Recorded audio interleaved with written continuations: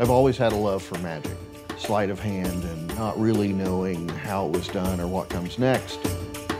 I've always had a love for food. Some of the things that we do with food, Soup in a bonbon. we disguise what it is. A little Italian dinner. But then you have a taste and you're like, wow, How do you do it? how did they do that? Welcome to our lab. And here we come up with all the crazy dishes you're gonna enjoy tonight. Oh my gosh, it tastes like a Caesar salad. Welcome to Eculent Restaurant, one of the best restaurants you've probably never heard of.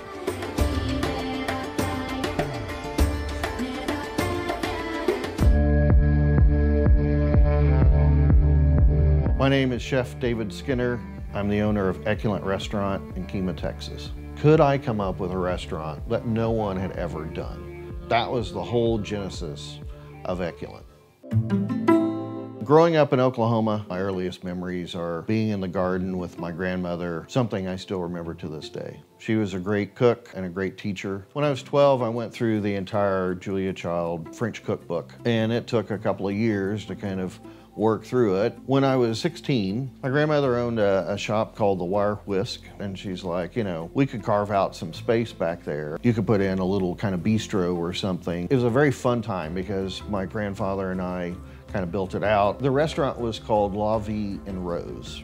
After college, I gave up cooking professionally for about 30 years. I'd still do crazy dinner parties for friends and love cooking. Kemah kind of became our home. Really enjoyed kind of that laid-back kind of life. When I decided to open the restaurant, what I was after all along was sort of this idea of you came to my house for a dinner party. We've now gone from 16 seats to 6. With just 6 people, it gives us the creative control that we can adjust things kind of on the fly. The new menu is going to be 40 courses. Basically a little farm cocktail. Celery, onions, and carrots, all as microgreens, but they're gonna have the full flavor of that vegetable. We also have edible soil. Add that to your mix. We're going to let you put it in a French press. You're gonna let it steep for a few minutes, press it, that's your first cocktail. You know, we're the only restaurant in the US and, you know, one of very few in the entire world where our atmosphere is dynamic. I feel like I'm getting more of the edible soil. Yeah. So we start off with the tree coming alive, and then the tree is going to tell you which courses to take next. It's like a little game. I love this. So depending upon what mood we want you to be in or how we want you to feel when you're eating that course, we will alter it. The artwork is all digital and it's all choreographed to go with the meal.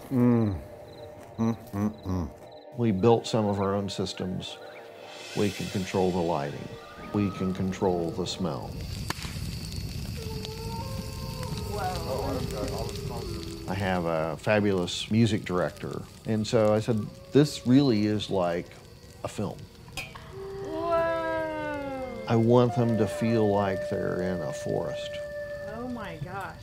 He is a bit of a mad scientist. Some have compared him to things like Willy Wonka and such. That's the fun of this entire restaurant, and it's not just with the food, it's with lighting, the smell, the presentation, every bit of it. It's just completely not anything you ever expected, and it's the most delicious thing you've ever eaten. There's all kinds of wonderful modern techniques and tools that people can use to create that wow factor. So we built a lab where we have things like freeze dryers and rotovapes and centrifuges. We'll take people through the food lab before dinner. We will show you some things that demystify a little bit of what it is that we're doing.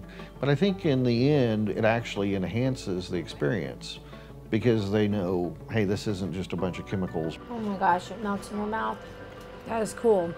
We won't tell them all the secrets, but you know, if you can show them, here's a simple little card trick. Don't worry about the floating lady in the background, right?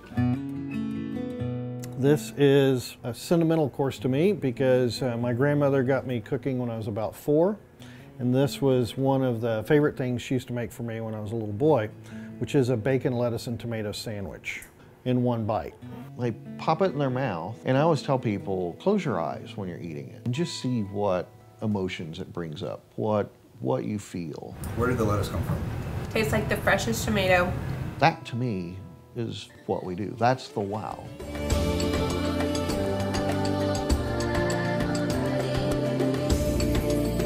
Every single meal has surprised me, and it's opened up a lot of senses and flavor that I just didn't really even knew existed, and I'm just really blown away. It's like eating a campfire.